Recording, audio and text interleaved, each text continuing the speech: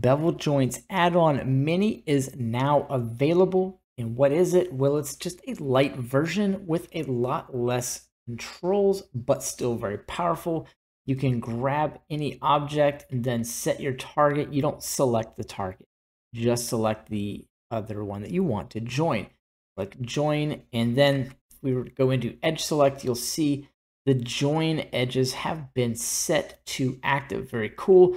And what you didn't know is down here, it created a vertex group for that edge, which I think is really cool.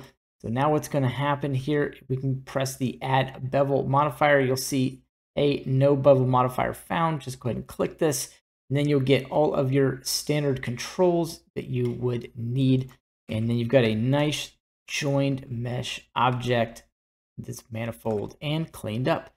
Put a link in the description so you guys can check it out. It'll be on Blender Market.